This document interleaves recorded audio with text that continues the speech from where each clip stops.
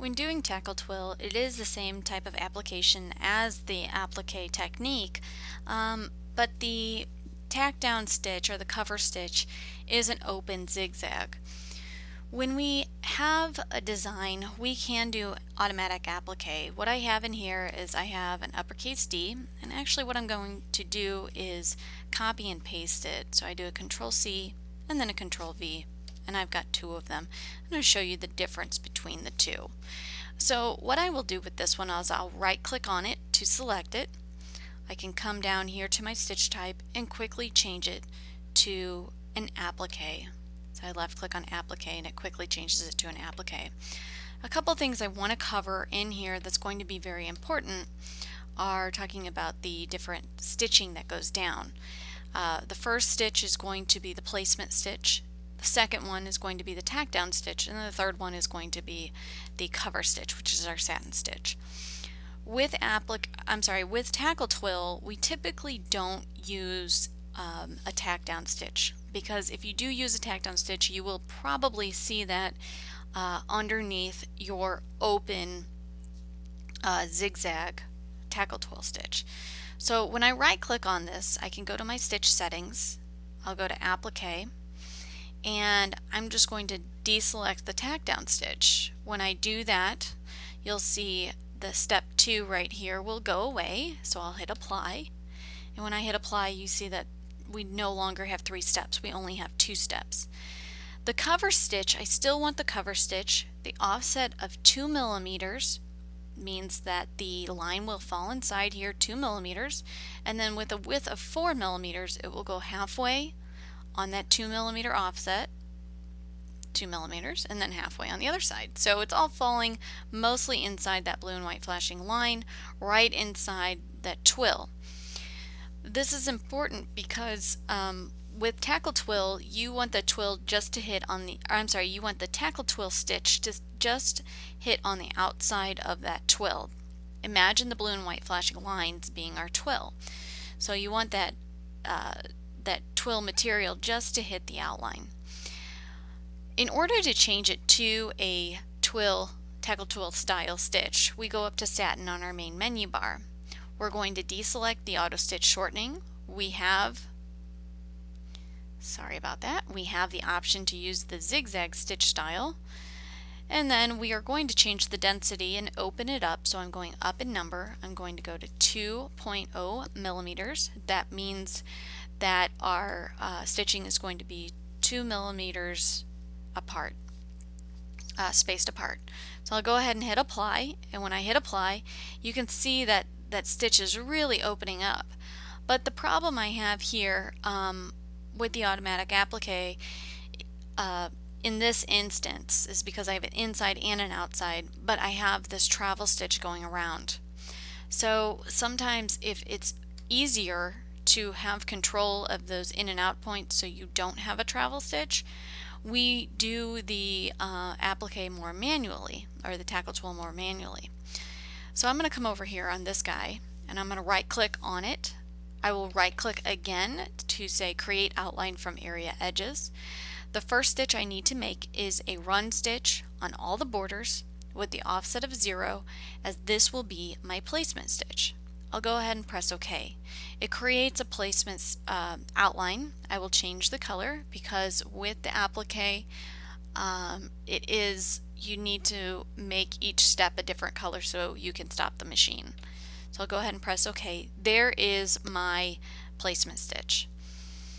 I will again take the D itself. You can see it's shaded in gray on my stitch sequence bar. I'll right click inside of it, create an outline from area edges. This time I'm going to do the cover stitch, so I'm going to do a -2 offset because I do want that width to be 4 millimeters. It will be a satin border, so I'll press OK again. We will change the color, and I'll just change it to red, or actually let's do purple, and press OK. And now it does that cover stitch. I no longer need the inside, so I'm just going to select it and do a Control Delete. So you have this more separated because it is it was done more manually. So let's say with the inside, we're going to go to the stitch settings. I right click on it, hit my space bar. I'll go to the satin tab at the top, change my settings to deselect the auto stitch shortening, the zigzag stitch style, and now we will open that density up to 2 millimeters. I'll go ahead and press OK. And actually I forgot one thing. We have our underlay still activated, so we will go back to our stitch settings, deselect use underlay, and then press OK. Now you can see that in the purple we have a travel stitch, so we can go in and change our in and out points just slightly to get rid of that travel stitch. So you can see we move the in and out points so that it flows in one direction. We will do the same on the outside of the D. With the outside of the D, I will hit my space bar. I will deselect use underlay. I will go up to the line tab. Actually, I'm sorry, we don't need to go to the line. We need to go to the satin tab. Deselect auto stitch shortening. Use the zigzag stitch style. I'm going to select that, and that's the wrong area. I'll type in 2 on my density and press OK.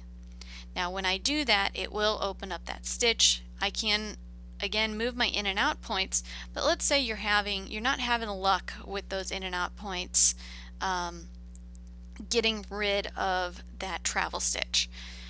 So if many times what I will do if I'm not having luck, I will take this line and convert it to an area. You can see there's a travel stitch right there. So I can just kind of keep moving it and see what I get, which right there works really well.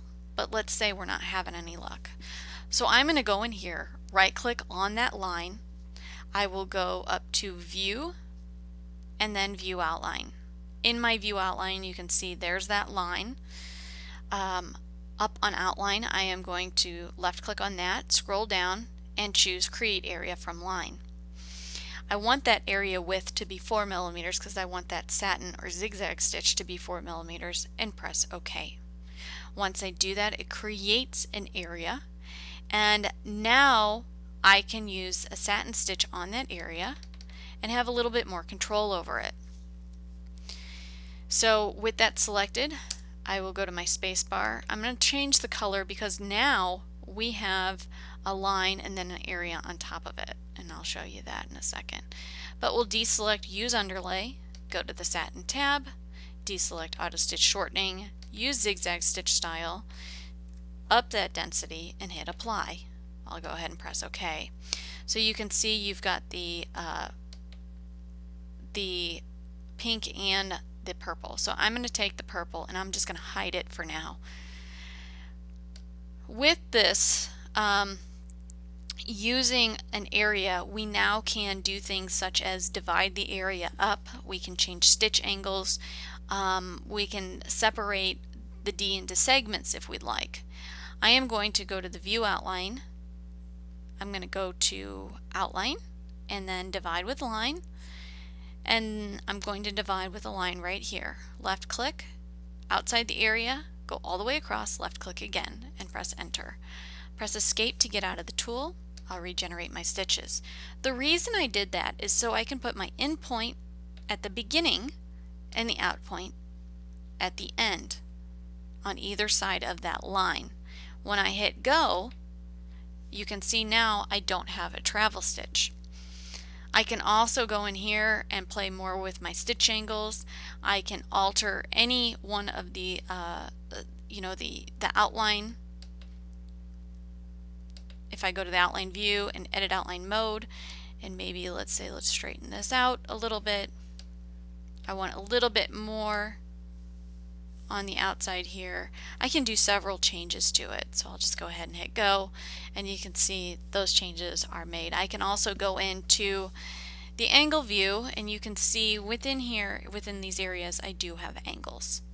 I'm just going to turn off the area and now turn on the line, and left click on the frame that represents that line, and you can see I am in angle view, but I don't have the same kind of control over my angles as I would with an area.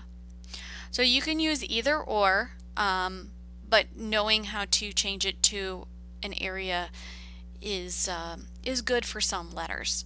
So whichever one you decide to go with, and I'm just here on this example, I'm going to decide to go with the purple, I need to take the pink one and control delete it.